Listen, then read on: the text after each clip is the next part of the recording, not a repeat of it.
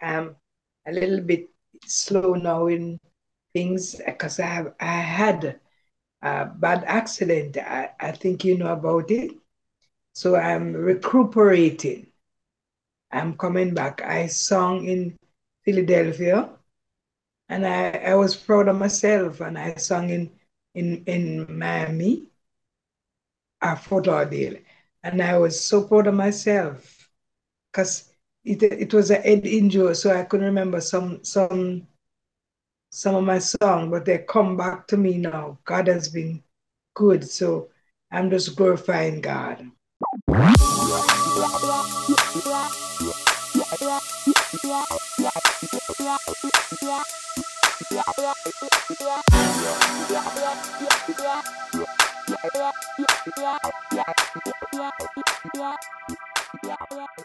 Hello, hello, hello. Welcome, welcome, welcome.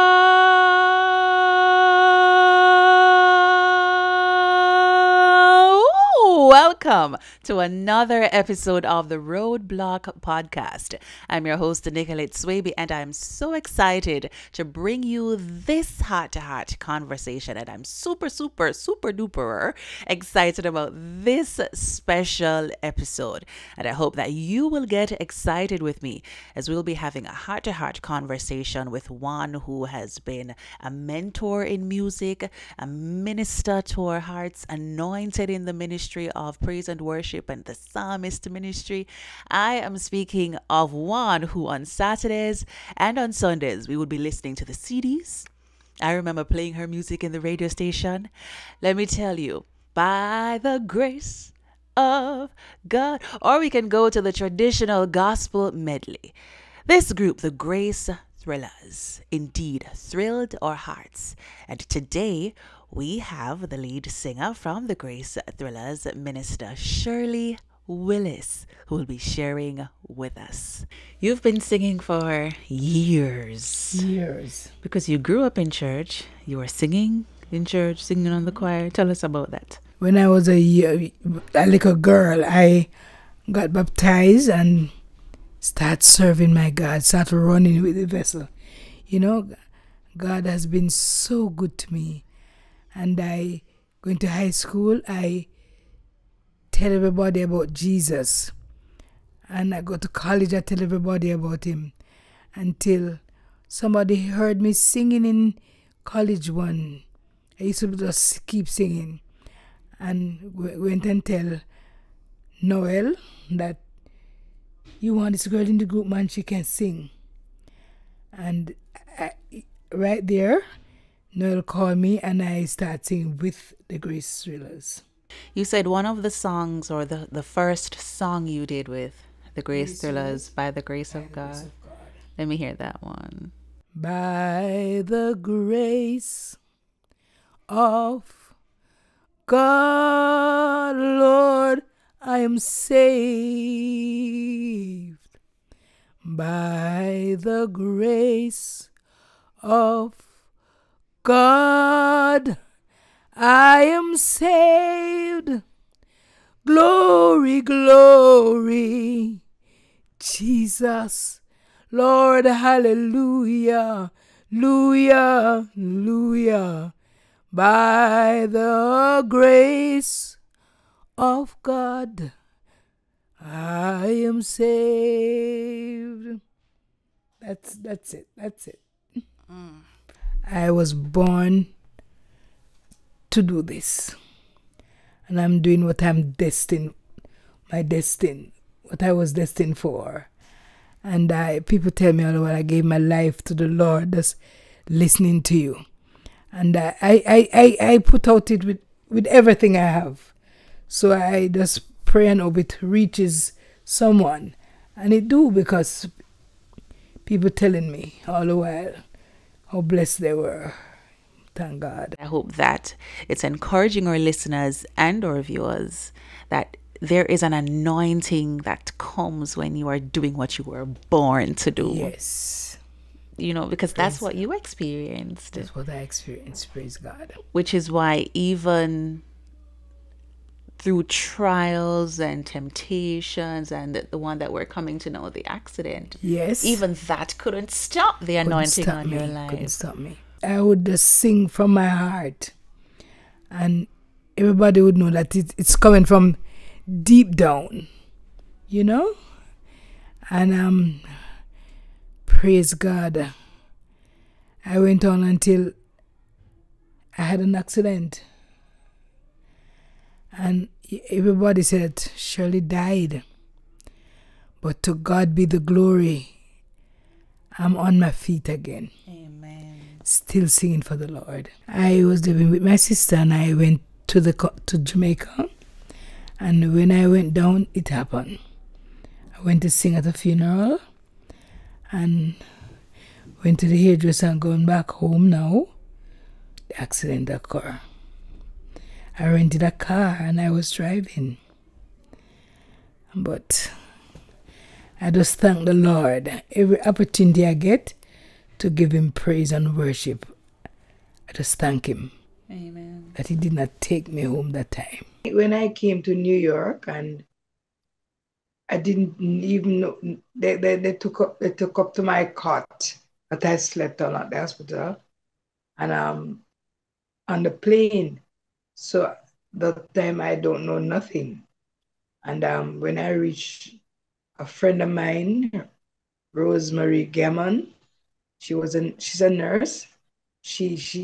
I live with her in New York, and she came from the airport. I didn't even know her, and this was my friend who I accustomed to, and she took me to the hospital where she works, and I remember I said to myself when I woke up one morning, "What am I doing here?"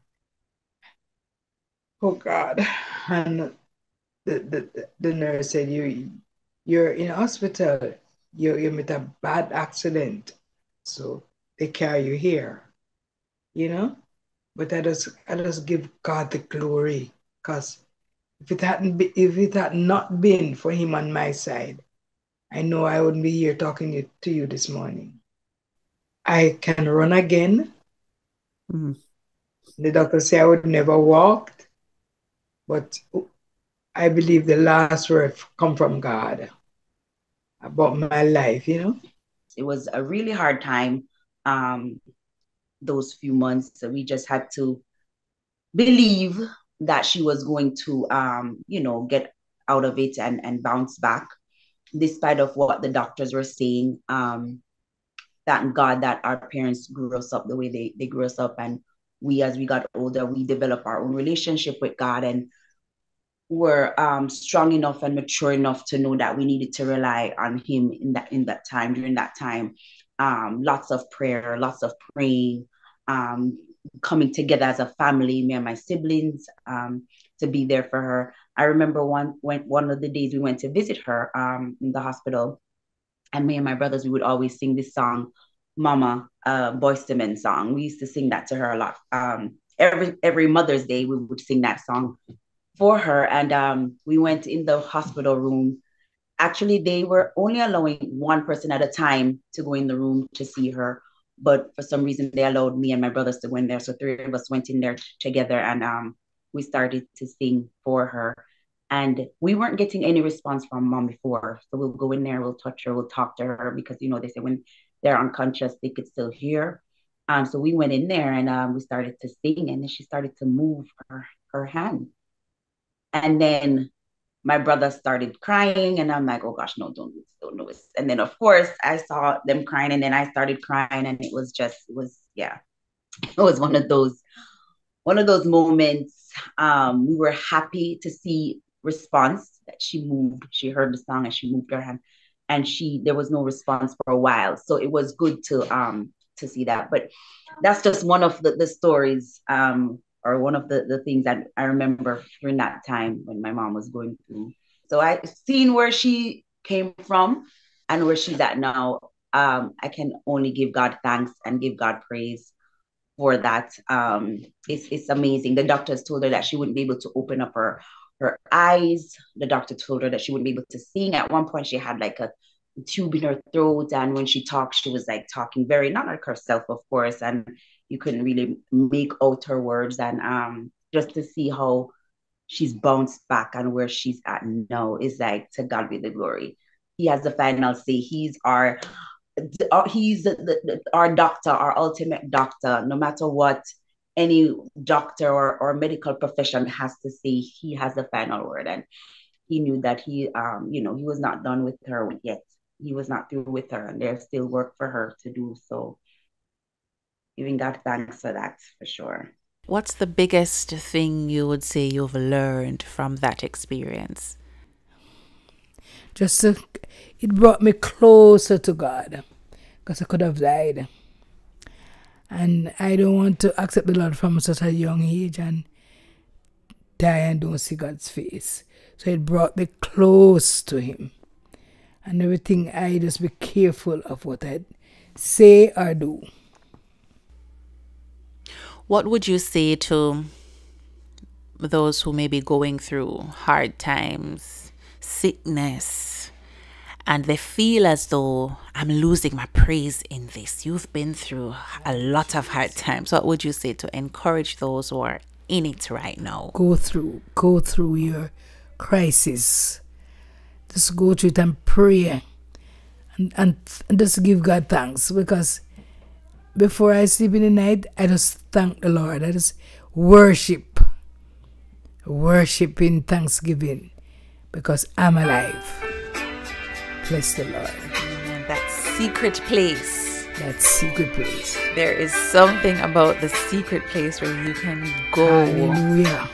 Too many miles behind me. Too many trials are through.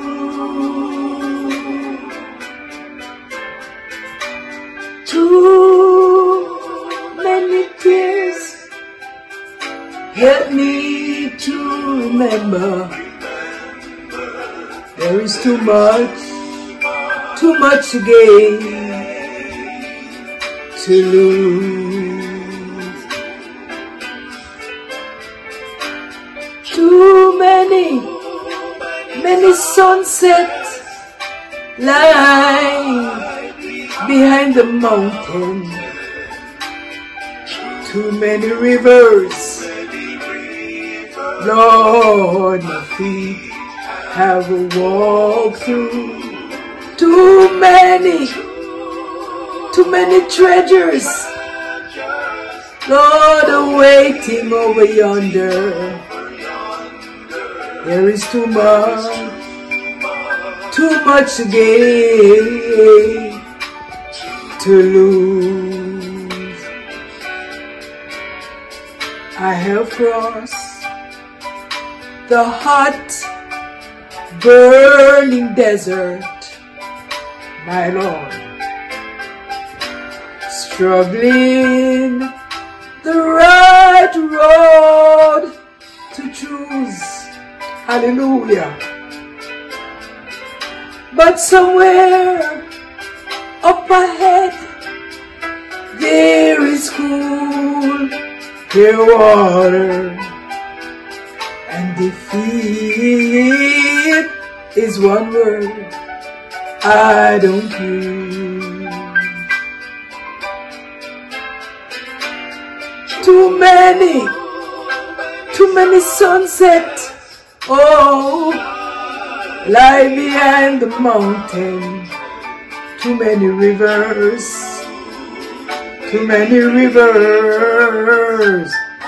my feet have walked through. Too many treasures, Lord, awaiting over yonder. There is too much to gain, to lose. There is too much to gain, to lose. is too much to give, to lose. I give thanks to the Lord. He promised never to give you more than you can bear. And the Lord knew at that time I could not have missed it. I couldn't have gone through that. So it happened, and we give thanks to know that she's still alive. And when I heard, I was devastated. I leave immediately for Jamaica, and when I get to Jamaica and I saw her, I said, nope, she can't stay down here. She gotta go. So I was determined to get her out of Jamaica to, make sure she's okay. And God just opened the doors that, she's here. And we're grateful. Well, it's good to know the Lord, because indeed He's a present help in the time of trouble. Amen. And seek a friend before you need a friend. If you know Him and you know what He can do, you don't have to worry that much, because you know that there's nothing impossible for God. And anything you go through, you're not alone. He's right there with you. And yes, we have to go through. But when you know that the Heavenly Father is with you, and that He won't give you more than you can bear, you can rest assured it's going to be all right. And you just keep on thanking Him. Just say, Lord, thank you, because I know it's going to be all right. Don't give it to Him and take it back. Give it to Him and say, Lord, I leave it in your hands, and I know You'll work it out. And He will work it out. Amen. Amen. You can't do anything without the Lord in your life. And you can't hold on to a grudge and move forward. Amen. You must let go. There's no baggage. You can't take the baggage with you. And if the hose that you're watering the lawn with is kink, it can't flow. You have to let it be. Let it flow so you can get the full force of it. So, unforgiveness is just holding your own self back. You can't get the fullness when there's unforgiveness in your heart. Let it go and let God have His way in your life, and you will look back. After a while, you look back and say, how did I made it over this? And that's because you let it go. Let unforgiveness go and move on, because there's joy, there's peace, and there's victory ahead. And you don't want anything to forfeit that. You want to hold on to His hands, and He would want you to let it go so that He could have His way in your life, and so that you could pass the baton on to somebody else and tell them how it was letting go. Let it go and let God. Amen. I always said this. I would never like somebody to hate somebody and can't go see my Savior face. I prefer put it down and make it up. And if anything happened to me, I just see my Savior face. You can't carry the malice and the grudge. You hold yourself back when you do that. Because most of the time when the person you're carrying the grudge for way on their way, don't even remember sometimes. Right. Yes. And there you are, stuck on that step, holding a grudge, while they're gone ahead of you and they're making their way. Thank you, Let Jesus. it go. It's not worth it. it. Yes. And bless the Lord. I am free. I sing this song. I am free. Praise the Lord. I'm free. No more chain holding me. And I meant it from my heart. I am free. Amen. Amen. Can we sing that one? I am free. You know it? You heard this? Yeah, when I'm young, but I know a little of it. I am free. Praise the Lord. I am free. No longer bound. No more chains holding me. My soul is resting. Thank God, it's a blessing. Praise the Lord. Hallelujah. I am free. Let's give it a touch of it. Free. That's a touch of it. At last. Come on. Free at last. Praise the Lord. I'm free at last. I'm free at last. I'm free at last. Free at last. I'm free at last. Praise the Lord. I'm free. Free at last. I'm free at last. Praise the Lord. I'm free at last. Free at last. I'm free at last. Relax. Praise the Lord. I'm free. Praise the Lord. I am free. Free.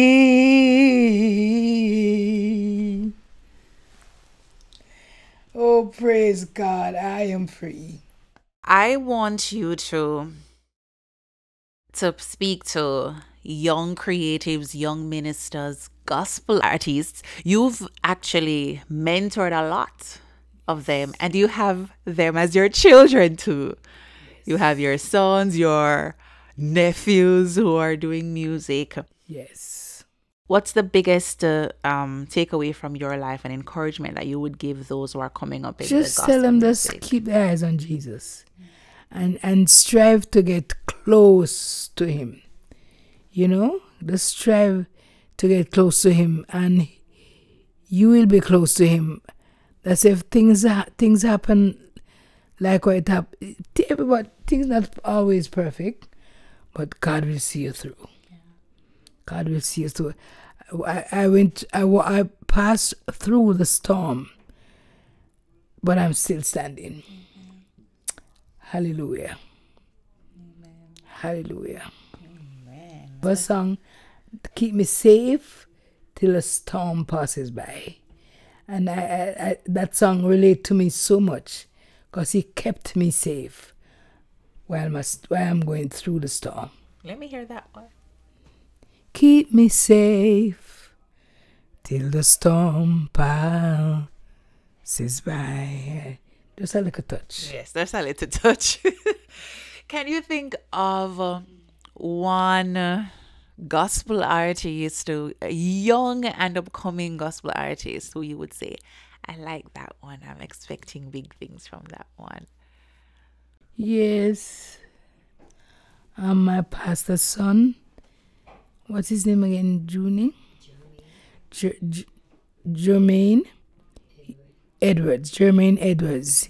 He sings some lovely song, but he's my pastor son. And it really touches me. And I just want to tell Jermaine that the Lord will keep him safe until the storm passes by. Because every one of us have our storm. A little storm there and a little storm there. But storm, every one of us have our storm. Praise God. Amen. Amen. What a time it has been inside of this episode of the Roadblock podcast. I am blessed. I laughed. I was encouraged. I was blessed, empowered by the life of a mother in the gospel, a sister in the gospel, a minister who has touched so many lives, and getting to also experience her family and just the love and the music. What a blessing. I hope that you were thoroughly enriched and edified by this episode of the Roadblock podcast as we share the life of Minister Shirley Willis.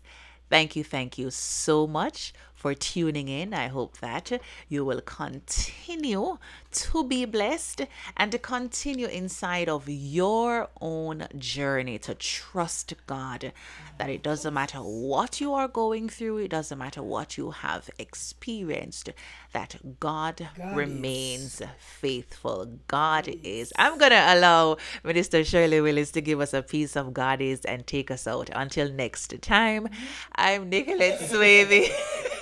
I'm Nicolette Swaby saying, rejoice, feel the breeze, smell the roses, smile with your neighbor, and walk on, warrior. Bye for now. You know, give me goodies. Savior, more than life to me. I am clinging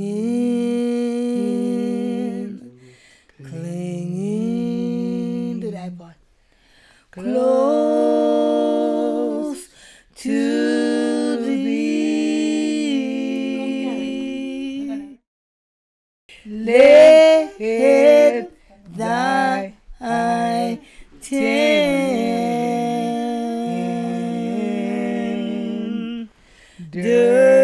love to me. Bind me closer, closer, Lord, to thee. Every day, every hour, let me feel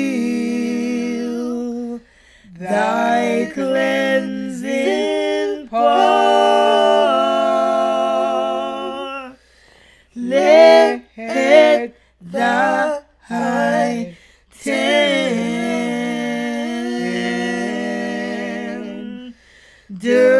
love to thee. Bind me closer,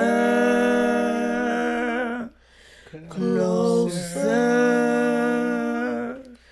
Lord.